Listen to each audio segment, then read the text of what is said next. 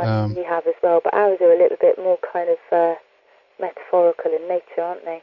Yes. You have to really study Welsh myths to gain some sort of insight as to what they might have meant, you know, because it's all kind of like shrouded in mystery.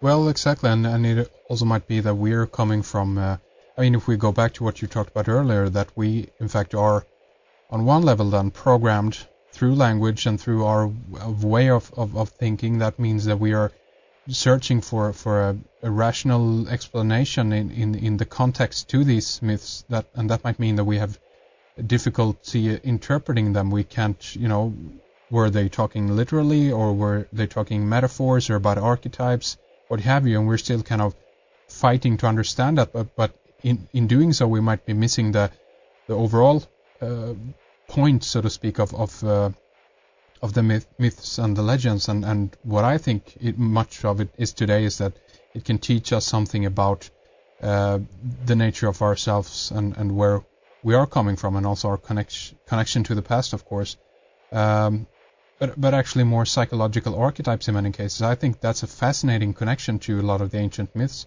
and I think there's a huge part there that is fascinating. What do you think, Karen? Yeah. I mean, you know, this whole thing of like, you know, we go to school and our imagination is completely negated. So right away, you know, this whole thing of like, oh, you've made that up, you've imagined it, it's all fantasy, it doesn't mean anything. And myths come into that realm, don't they?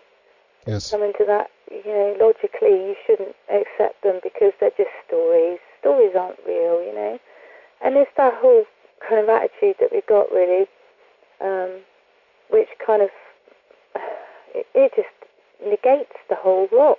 So, you know, when you can see past that, then, you know, you've got a whole big job then of trying to understand something in a non-linear way, when you've been kind of taught in a linear way to understand something, in a logical way to understand something. Yes. Yeah, you know, it's very, I find it very difficult, personally, to get my head around certain things.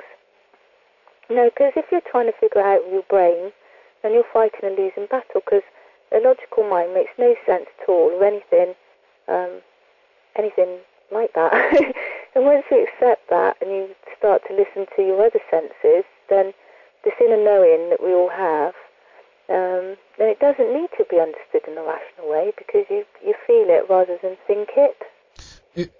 It all depends on what your purpose is as well, and what you personally want to achieve with life, so to speak. Because again, I mean, we are born with these two brain halves. You have the left and the right brain, and we have these different.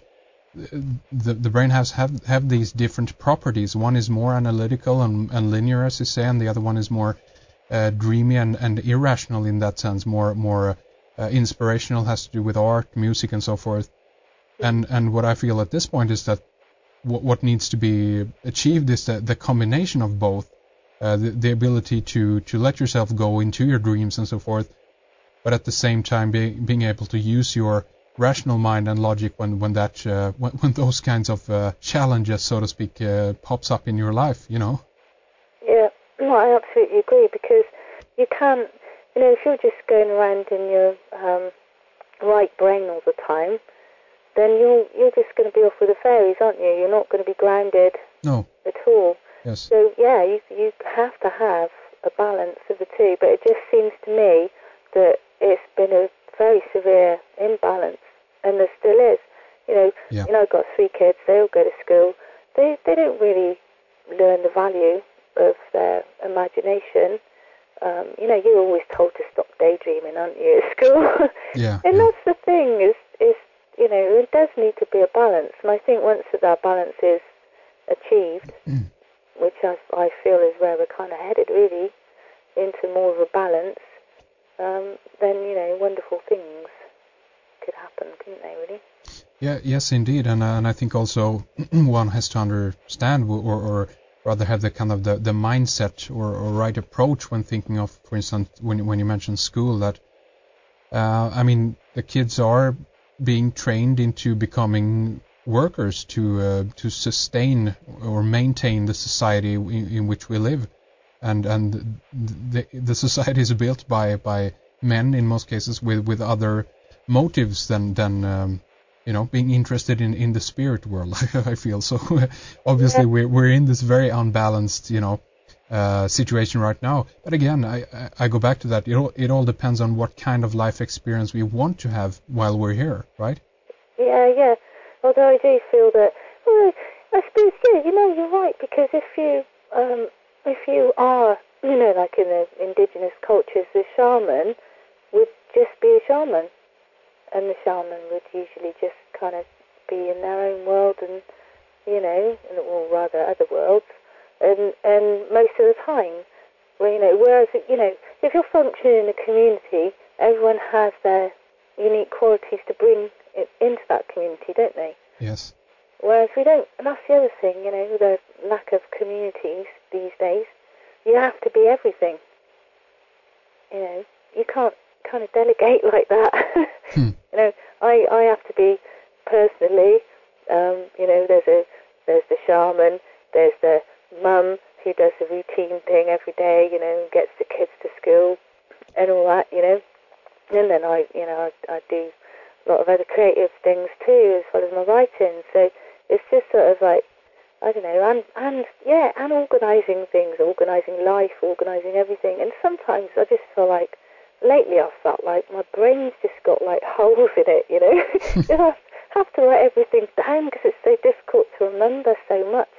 And I think that's the problem, is that people, they're just trying to be everything and do everything.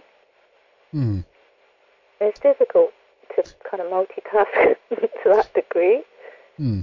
That's an interesting point, because I'm thinking of the fact that we're living in a time where, as you say, we have to master all these different skills, but to one extent, I feel that is because we can't be kind of dependent on anyone else, so to speak. The world is weird in that place, or the society, the Western world at least. We live in these very large cities, right? Very close to many people, yet we have kind of no real contact with them in a way.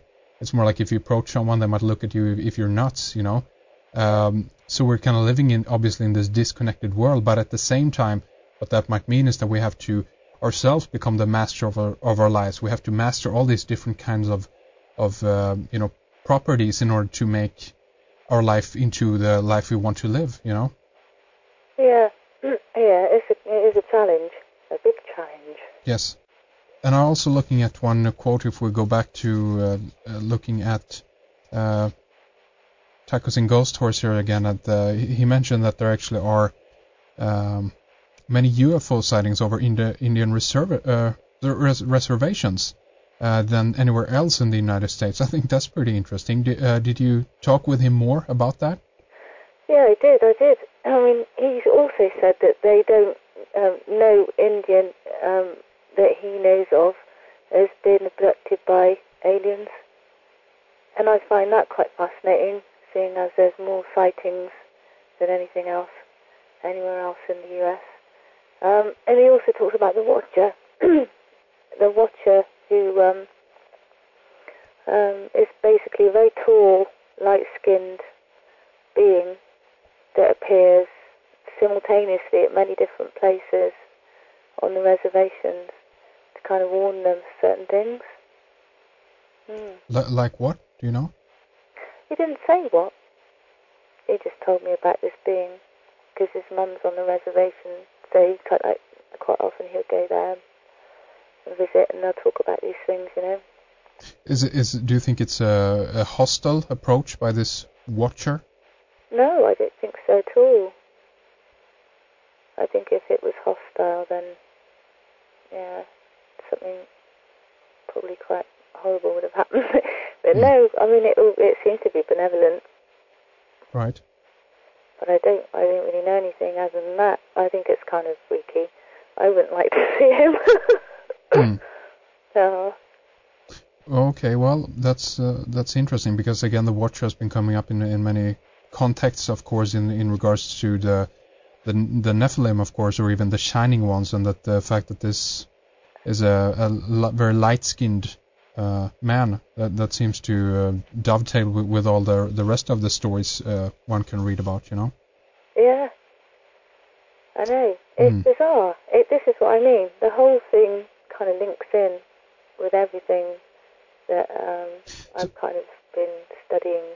So, I mean, what's your take on that then? I mean, do you think that we are being visited by, other beings who are trying to teach us things or study us in some way, or maybe the subject is more eclectic than that? Maybe this is a wide variety of different entities and beings, and sometimes physical, sometimes non-physical, that we are having encounters with. Do you think that's the scenario we're looking at here? Yeah, I do. I mean, I've kind of sat there and gone, so are they good guys or bad guys? You know?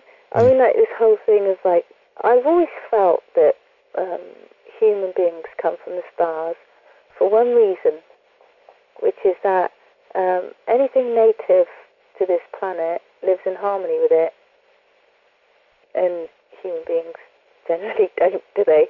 Or they do leave a bit of a mess behind them.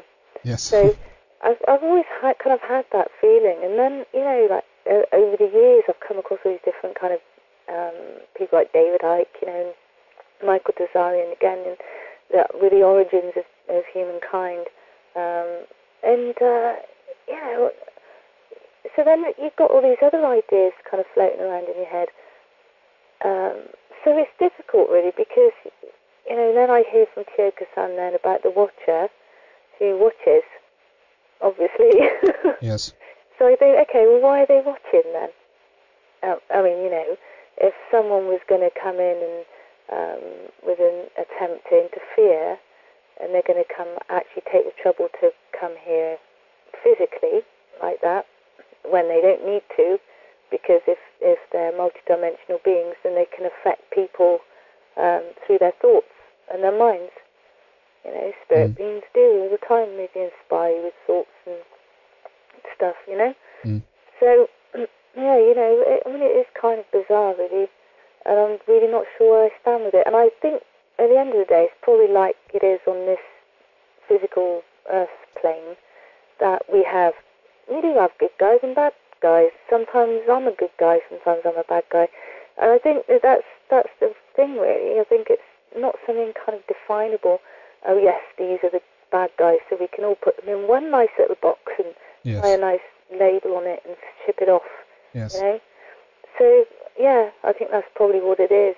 And that's why I believe that it's very, very important to develop your intuitive sense of what things are, and not be beguiled by appearances or, you know, false notions or ideas.